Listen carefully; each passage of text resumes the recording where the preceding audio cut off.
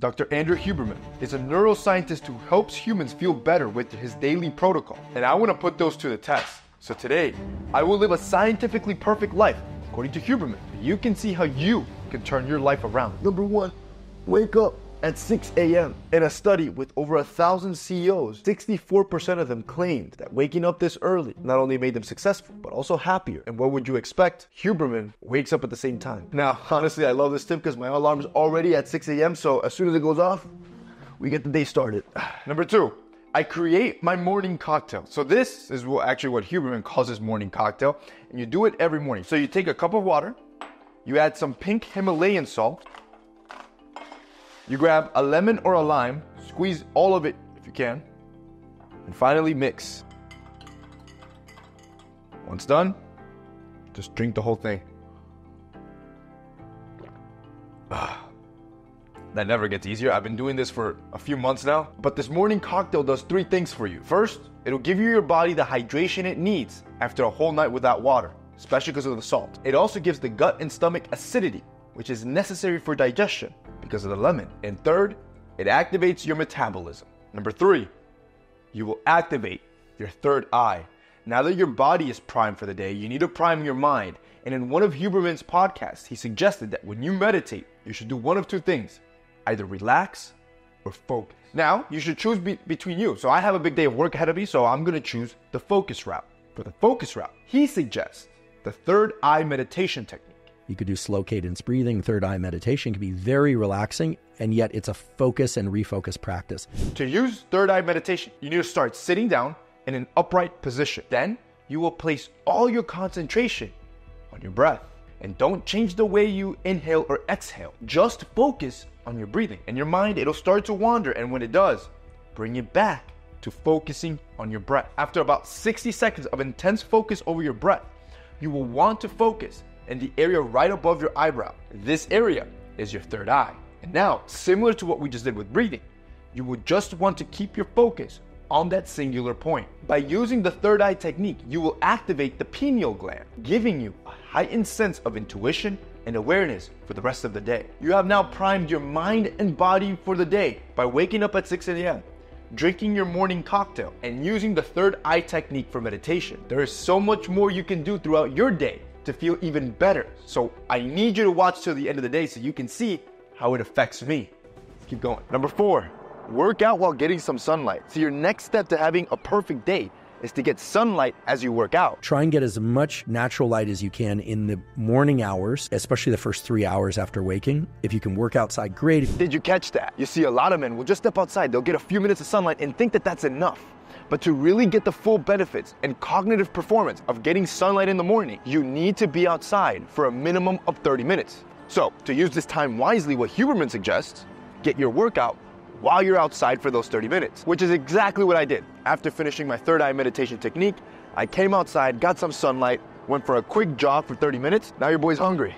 Back home. Number 5, have an optimized breakfast. You see, Huberman's breakfast is composed of 3 components: food, caffeine, and supplements. See, for food, he suggests to have something that's high in protein with quality fats and complex carbohydrates. To simplify things down for you, you could literally eat the meal that I eat every day, which is just eggs, toast with some avocado. It takes me like 2 minutes to put this breakfast together. Now, while having breakfast, he also has some type of caffeine, which he suggests that you have to put off for the first 90 minutes of each day. Science shows that when you do this, you offset that afternoon crash that you get while reaping all the benefits of caffeine. Now, he doesn't recommend you drink regular coffee, and instead you drink some sort of tea because it has calming effects which helps you throughout the day. Number 6, I want you to use supplements using the min-max approach, which means I want you to use the minimum amount of supplements that will give you the maximum amount of effort. And take it from me, this is a little bit embarrassing. You're gonna need this tip because you don't wanna end up with a drawer full of supplements like this.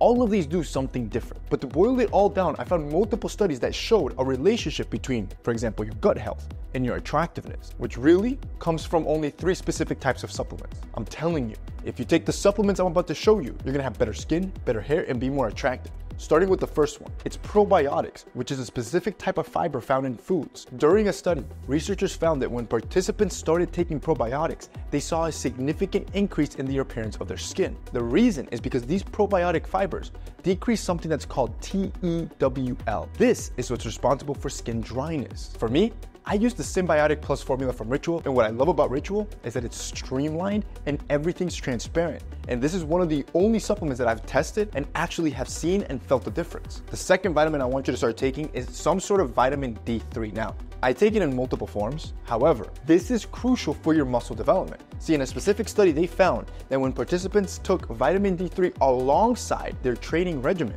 they saw a significant increase in muscle fiber growth compared to the group that didn't take vitamin D3. Now, like I told you, you can take D3 in various forms. You can take it just the vitamin itself, but then you end up with a cabinet like this of various vitamins, or you can just take a multivitamin. Again, from Ritual, you can see I'm almost done.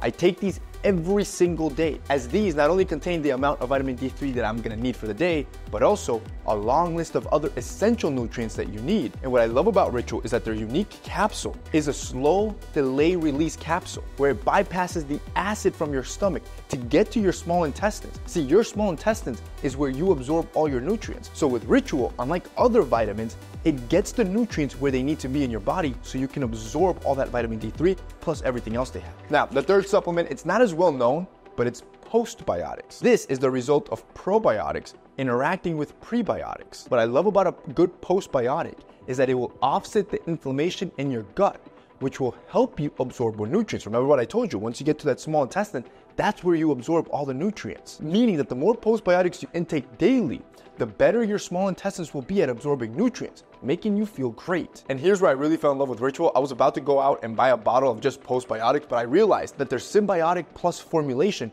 also had postbiotics. So instead of me having to gather all these different post and prebiotics, I just need my Symbiotic Plus and I'm covered with everything that I need. And this is what Ritual is good at. You essentially just need a good multivitamin and a good post and probiotic, and you are covered with everything you need. If you guys want to check out Ritual, they're going to be linked down below with the special discount code. Again, you could go and get all these independently if you'd like to, but if you want to keep it simple, this is the way to go. 7, finish off with some cold exposure. You see, Huberman will finish off his morning routine with some cold exposure, not only for its cognitive benefits, but also for its benefits on brown fat. Think about the brown fat as like an oil in a candle that allows it to burn hotter and longer. Simply put, the more brown fat you have, the more energy you're gonna have and the better you're gonna feel throughout the day. You need to get uncomfortably cold for 11 minutes a week. So once I finish eating, I'm gonna come in and have my normal shower. But at the end, I'm going to shower for 1 minute and 30 seconds on cold water. If I do this every day of the week, it will total out to 11 minutes. And the reason I do it this way is because he states you don't want to do all 11 minutes at once. So don't try and do 11 minutes in one go in an ice bath? Probably not. Number 8, you will work on your most important tasks. So from there, I come to my favorite work spot, and I'm going to start on my most difficult task using Huberman's 90-minute interval routine. But I don't want anyone to try and learn anything for longer than 90 minutes. The way it works is that I just finished working for 90 minutes on my most important task and then followed by a 60-minute break to relax my mind. And those 60-minute breaks, I would get up and walk around just to get the blood pumping so you're not fully sitting down and doing something unproductive. And also, while you work, I suggest you turn your phone off or put it on Do Not Disturb for those 90-minute work sessions so you're in deep work and you don't get distracted by anything. Number 8. Do what you love. See, at this point, I've worked all day. I've taken care of my mind, my body, my health. And it's at this point that you just come back home, relax, and you truly enjoy that. For me, it's easy. Spend time with my wife, my kids, or catch up with friends. Number 10, use the right sleep protocol. So for nighttime, Huberman uses all these different protocols. So to keep it very simple for you, I'm gonna tell you what he does, what I've done, and what you should be doing as well. First, he makes the very last meal of the day carb heavy. For dinner, I generally will eat pasta or something that includes more starches because starches are known to actually reduce cortisol levels in the body. By reducing my cortisol levels like this, I'm able to get in a more relaxed state, and that will improve sleep. So for dinner, I did the same thing, and I had a carb-heavy meal just like him. Second, he removes as much light as possible. So right around 8 or 9 p.m., I start bringing the lights down. The reason he does this, is that artificial light reduces the body's ability to produce our sleep hormone because it believes that it's still daylight outside. So I made sure I turned off all my lights, put my phone in a different room, and even put down the blinds to make sure no light was coming into my room. And finally, he uses a variety of supplements. I take bisglycinate and apigenin, and you take them about 30 to 60 minutes before sleep. And most people report having an incredibly improved sleep. These supplements trigger the activation of a neurotransmitter called GABA, which in turn shuts off our forebrain, allowing us to better relax through the night. So I took it 60 minutes before recording this video, right before bed. Now we're going to sleep.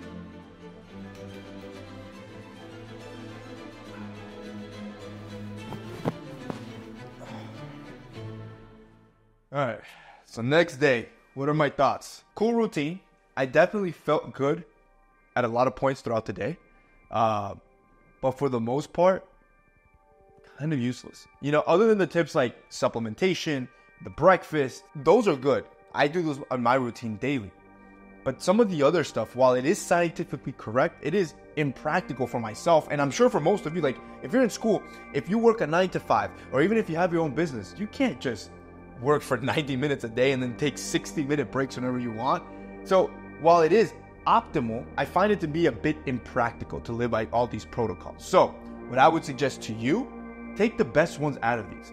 The ones that you can't implement in your day, add them, because I promise you, you will feel better. The ones you can't, don't feel too bad about them, because every little improvement you do to your daily routine will make a significant difference.